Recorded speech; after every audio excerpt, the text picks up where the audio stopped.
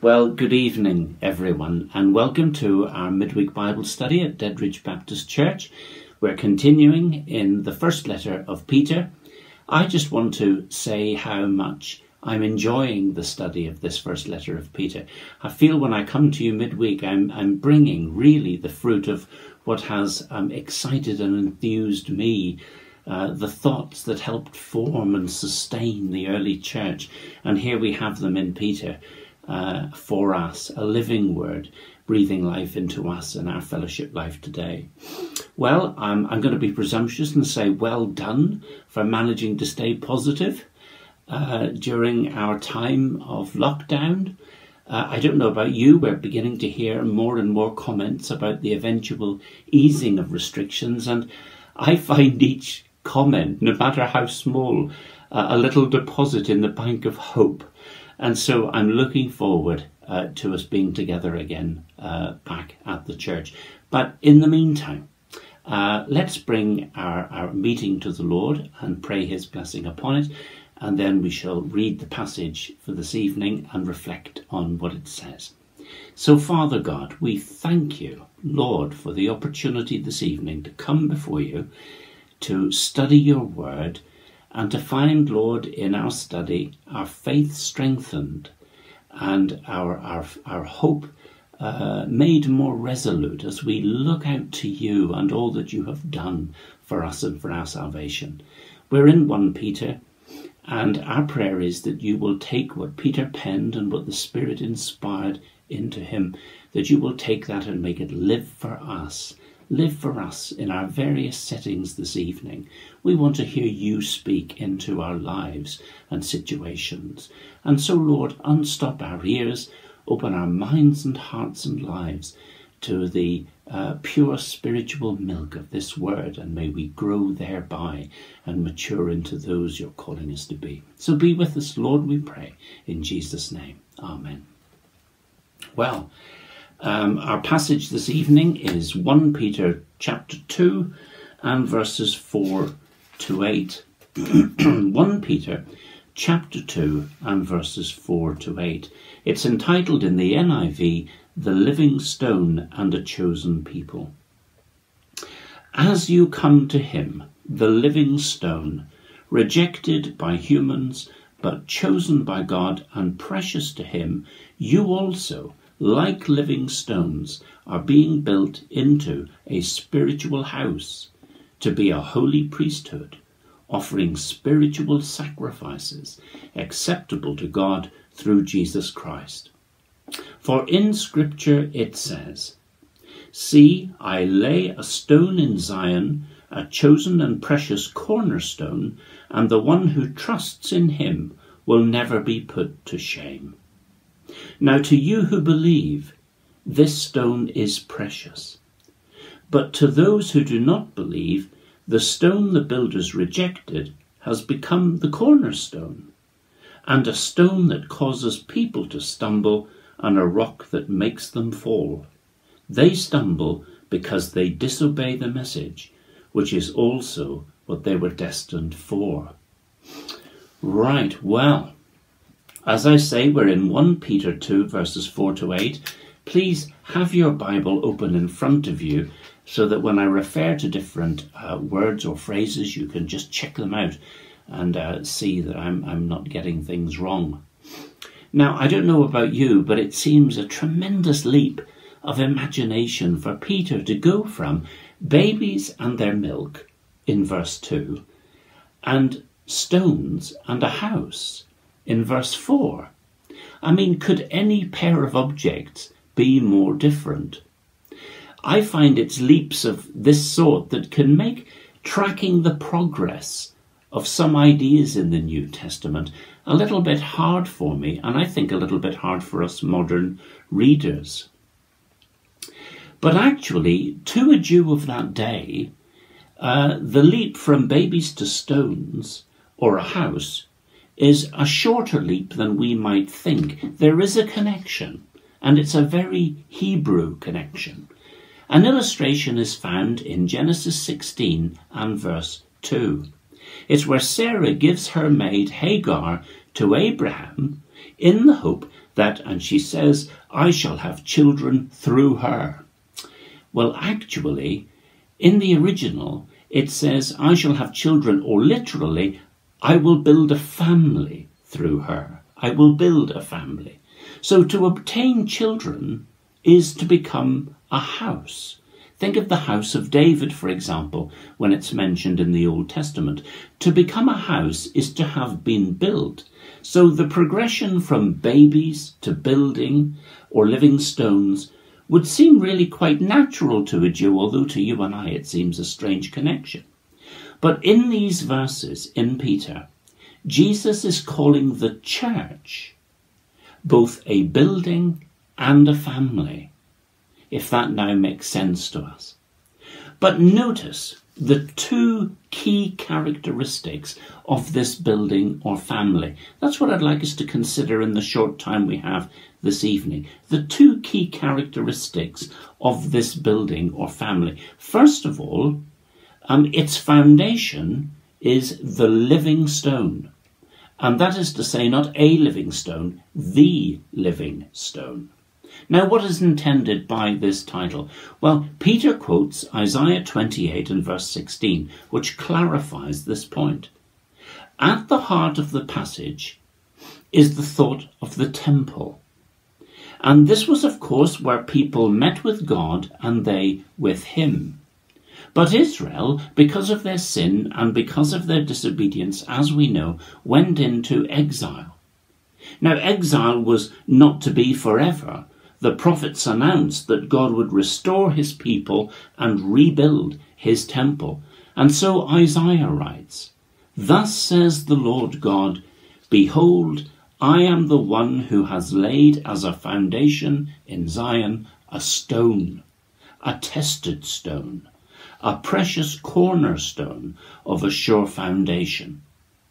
Now, Peter, quoting Isaiah, tells us that Jesus is that sure foundation, the foundation stone of a new temple. He is God's chosen instrument, through whom the restoration of the people and the rebuilding of a new temple would take place.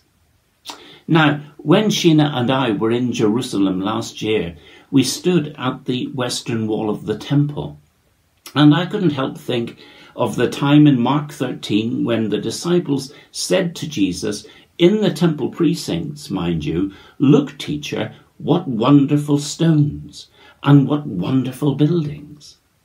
But in John chapter 2, in the temple again, Jesus adds this, Destroy this temple, and in 3 days I will raise it up again.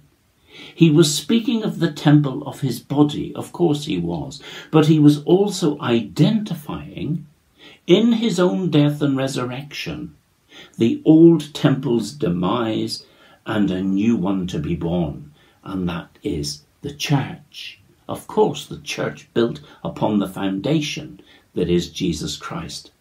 Now, isn't it so exciting to see that what God is doing in Jesus is so thoroughly rooted in those promises to Israel way back? And to see how the promises are fulfilled beyond anything that we would naturally imagine. It's quite extraordinary. The church is, if you like, the renewed Israel. It is those to whom the prophecies ultimately were directed. The church becoming in Christ the new Israel, the people, as it were, purchased out of exile by the blood of the Lord Jesus Christ. And him realizing that when he was in the temple and talking about his own body and the dying and rising, that would entail and include just people like you and I in the Christian church 2 millennia later. And so we wonder at this. It's an exciting thing. But something else is equally exciting. The temple structure is of living stones.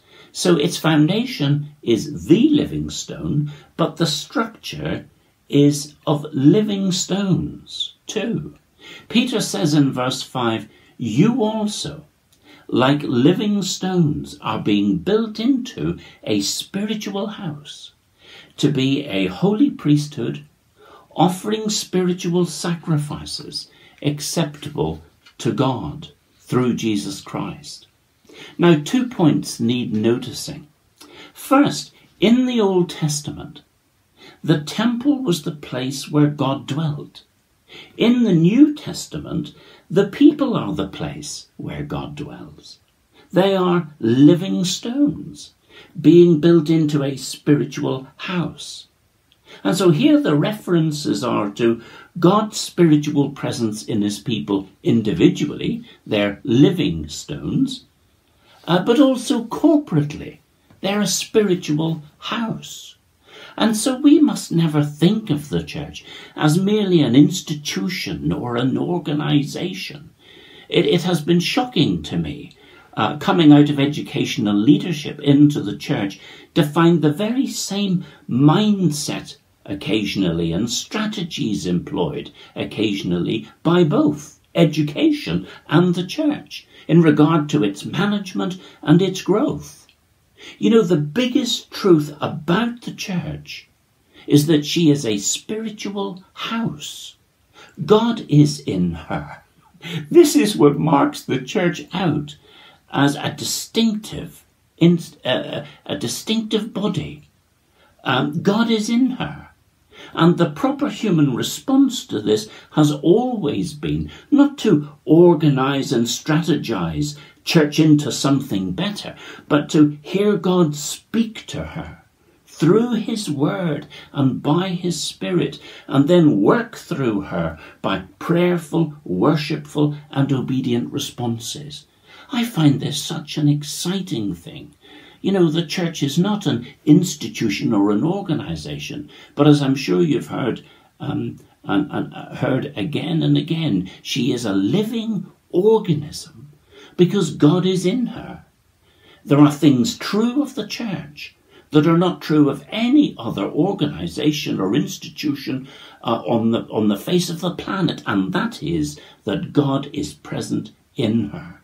And so just think of Paul telling them at Corinth, you know, you are the temple of the living God. And why? Because God's Spirit lives in you. God is present and part of who you are and what you're doing and what he's doing through you. And so therefore I want to encourage in you and I this high view of the church. We are those amongst whom and in whom God is present. And therefore our calling is to hear God speak to us. If God is present in us, we will want to hear him speak to us. Just as when an individual is present in the family home, people expect to hear them speak. And this is key for you and I. And we hear him speak. Maybe you are at this moment. I hope that you are. You hear him speak through his word and by his Spirit as he makes that word live in our hearts and relate to the specifics of our callings and our situations in life, and also work through her and work through you and I by prayerful, worshipful and obedient responses to what God is doing in the church. And so what a high view of the church. What a high view. And that's the view of the New Testament, where there is a group of professing individuals and God is not present. No matter how religious they are, they're not the church. Because the church is defined by the very presence of God, by his Spirit, ministering his presence and purposes, and then empowering and equipping us as a group of people to respond to them and carry them out. Isn't that a wonderful thing? What an honour to be part of the church of Jesus Christ in our day. It is a wonderful thing, an amazing thing. But secondly, in the Old Testament, priests served God in the temple. In the New Testament, believers as a holy priesthood serve God as a temple, offering spiritual sacrifices acceptable to God, but through Jesus Christ. And that's what Peter is saying. So sacrifices were offered in the Old Testament period, but so also are sacrifices to be offered in the New Testament period. Spiritual sacrifices. Now, what might some of those be? Well, there are clues to this in the New Testament, and I've come across 5, and I'm sure if I were to have spent more time searching, I'd have found more. But there are 5 spiritual sacrifices that attention is drawn to in the New Testament. First of all, there's the spiritual sacrifice of praise. In Hebrews 13:15 we read, "Through Jesus, therefore, let us continually offer to God a sacrifice of praise." I could almost see someone there mouthing the words as I began the verse. Continually offering to God a sacrifice of praise. Do we realize that every time we sing praise to God, we are as New Testament priests offering a spiritual sacrifice to him, a thank offering, if you like, through Jesus Christ? How much more this makes of the worship that you and I bring on any given Sunday. If we were talking about the wonder of the church in that God lives in her, now we're talking about what the church is called to do. And among them, these things that we are called to do is to offer spiritual sacrifices, and one of them being a sacrifice of praise. So every time we gather at church and stand to sing, we're addressing God. We're blessing God by this sacrifice of praise that we bring. And even today, the songs that we have been provided with as part of our online service, particularly on a Sunday, but even now during the midweek, these are spiritual sacrifices or thank offerings that we're bringing to God. I mean, how wonderful a thing is that we can relate with God at all as fallen and sinful human beings, but yet he allows this, us to be priests in our day offering these sacrifices of praise. It's incredible. Now, I have to admit that I don't always think of the hymns and songs that I sing as so significant. So I'm challenged by this. And when Sheena and I sit on the settee together and watch the Sunday service, and I manage to get over the fact that I'm looking and listening to myself, how I feel I need to respond to this is to remember that those songs that have been chosen and placed there by Ian for us are being given the means whereby we can offer spiritual sacrifices of praise to our God, and to regard them with the significance that we should. But there's more. There's always more, isn't there? There's more. There's the spiritual sacrifice of prayer. In Revelation 5, the elders, I'm sure some of you will remember, are holding golden bowls full of incense, which, although they speak of temple offerings, are also, we're told in verse 8, and I'm sure you know it, the prayers of God's people. That incense is considered the prayers of God's people. So every time we pray, we are offering a spiritual sacrifice. Our prayer is part of our worship and part of what we bring to God. And if you say, in what sense is prayer a thank offering? Well, of course we come with our own concerns and the concerns of the fellowship and the concerns of national life, particularly at the moment. But we come and by those prayers display and affirm before God our profound dependence upon him for everything we need. We come as creatures in prayer before the Creator. We come really as those like Adam in the garden, discovering a need and petitioning the Father that need might be met. And so prayer is a spiritual sacrifice. It is a blessing to God, in the sense that every little child that comes to their father needing his help is complimenting the Father, bringing, as they do to the Father, that sense that they need him and wouldn't be able to cope without him. And surely that underpins all prayer, no matter who it is or what it is we're praying for. But prayer is a spiritual sacrifice, a thank offering to God. There's also the spiritual sacrifice of ourselves. Now, what do I mean? Well, Paul talks in Romans 12 and verse 1 of offering our bodies as spiritual sacrifices. I could almost hear some respond to me there, by which he means offering ourselves to the Lord for his service. In Philippians 2 verse 17, Paul talks about himself as poured out like a drink offering. And so there is the spiritual sacrifice of our very selves. The thought seems to be that of the personal consecration of ourselves before God, the yielding of ourselves before God for his purposes. It's like saying, in addition to praise and prayer, I offer myself. Lord, I offer myself. I've offered my lips as I've sought to sing and praise you. I've brought my tongue as I've sought to pray and to thank you for all the blessings that you bring upon me. But now I'm bringing my whole self, my body, and asking that you will receive it as a spiritual sacrifice, a thank offering, and something that you can use to bless yourself. But there's more. There's also the spiritual sacrifice of kindness. Now, I love this. In Hebrews 13:16, the writer exhorts readers, do not forget to do good and to share with others, for with such sacrifices God is pleased. The spiritual sacrifice of kindness. Let me read it again. Do not forget to do good and to share with others, for with such sacrifices God is pleased. Now, isn't that wonderful?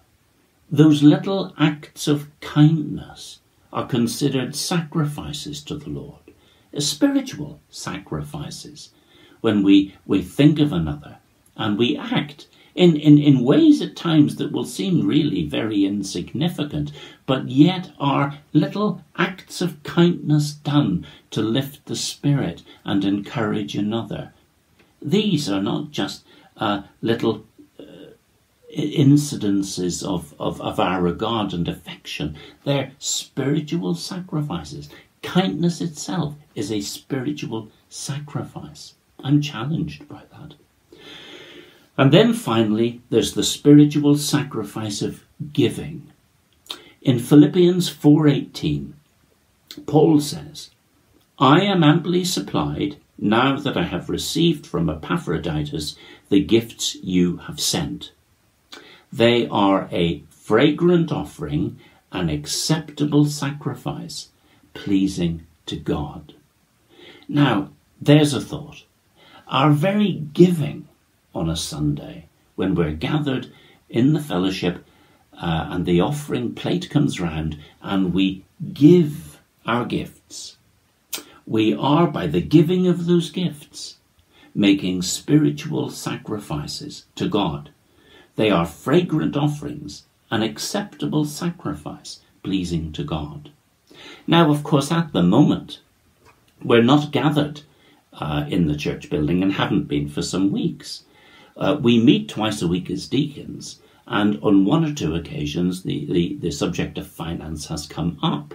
And obviously we have a little concern because not having sent the offering plate around, we are receiving a little less, maybe significantly less than we once did as a fellowship when we were gathered. But I want to encourage you to set aside, if you can, those monies that you would normally bring and offer on a Sunday, remembering that those monies are not just the excess or a small percentage of what we didn't need in the week. Not at all. They're not so humble. Rather, they are the spiritual, acceptable sacrifices, fragrant offerings that please God. And so I would therefore ask you, in setting those monies aside, to take that matter seriously, so that when we're gathered together in due time as a fellowship, and worshipping as we've always done, there will be that great fragrant offering and spiritual sacrifice made that means we can balance our books once again and sort ourselves out. But all the while, this is no mere financial adjustment. It is the offering of a spiritual sacrifice, the sacrifice of giving to our God. Well, what a wonderful passage. And I'm sure you must agree, there is so much, it seems to me, in 1 Peter. Let me remind you again of those spiritual sacrifices. Praise, prayer, our very selves, the kindness that we show others, and the giving that characterises our commitment to wider fellowship life. To remember that we are living stones.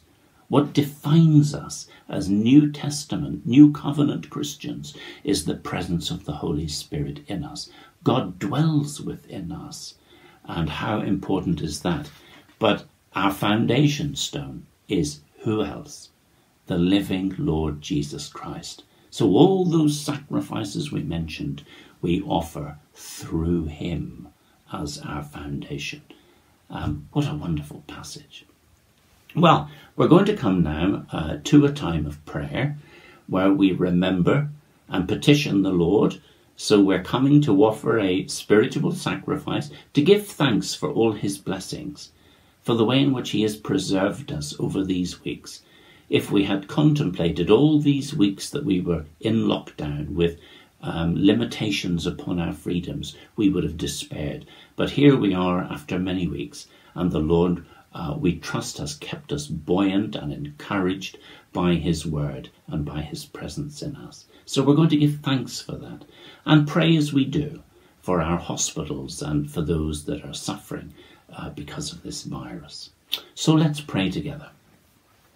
Our Father God, we want to thank you this evening for the way in which you have watched over us, that you have preserved us, you have kept us from harm, you have maintained for us, Lord, a lively sense of your presence. And as we've turned to your word, your Spirit has allowed us to drink from that precious milk, and that it has so encouraged and uplifted us at times, Lord, when we would otherwise, given our human situation, have felt like despairing.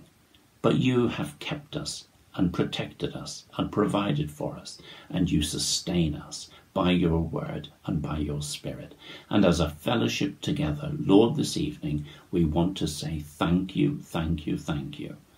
Now, Lord, we do remember one another, because we are conscious that we do live now during a situation that is taxing and challenging, and we want therefore, Lord, to pray for ourselves as a fellowship, that as we go forward, we might learn what it is to be content in you, and learn what it is each day to look to you for the strength and encouragement that we need to prevail.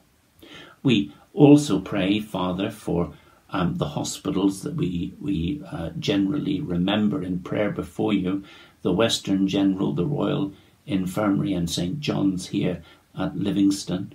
We continue to pray for all the medical staff and support staff that are constantly at work in these three hospitals. We just pray your blessing upon them and pray, Lord, that everything they do to heal others will be as instruments in your hands, and that the outcome of all their efforts will be favourable, and that we will see fewer and fewer people losing their lives to this dreadful virus. We pray for families too, Lord, some of whom I'm sure feel quite tortured by the circumstance that they're presently in, having those among them that are ill. And so, Lord, we remember the hospitals. We remember our nation. We pray for our First Minister. We pray for the Prime Minister of the United Kingdom. We pray for their governments. We pray that you will give them wisdom and understanding. We pray, Lord, that you will help them as they seek to act in a way that will mean the defeat of this virus and our gradual returned, Lord, to some form of normality. Be with them, Lord, and enlighten them and give them wisdom, we pray. And Father, now as we conclude our time together, we ask this, that we may all of us continue with a sense of your presence near to us. I think of those words where I think it's Paul says that we might reach out and touch you because you are not far from any one of us. May all of us be conscious of your near presence. And in that consciousness, may we know the peace that passes all understanding, guarding our hearts and our minds, our emotions and our thoughts at this difficult and challenging time. And so, Lord, we just conclude our time together now by thanking you for all your mercies and your goodness to us and your favour on all your people in Jesus Christ, the living stone. In his name we pray, and for his glory's sake. Amen. Amen.